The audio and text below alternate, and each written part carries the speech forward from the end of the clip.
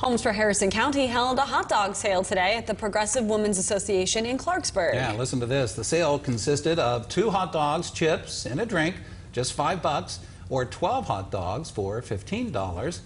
The event overwhelmed by the outcome. The organizers ran out of supplies less than halfway through the fundraiser. That's good. Officials say that Homes for Harrison County say that they are amazed by the amount of community support. It's been amazing. I didn't plan for it to be so amazing, but I'm glad it was amazing. So definitely we'll be able to help a lot of people.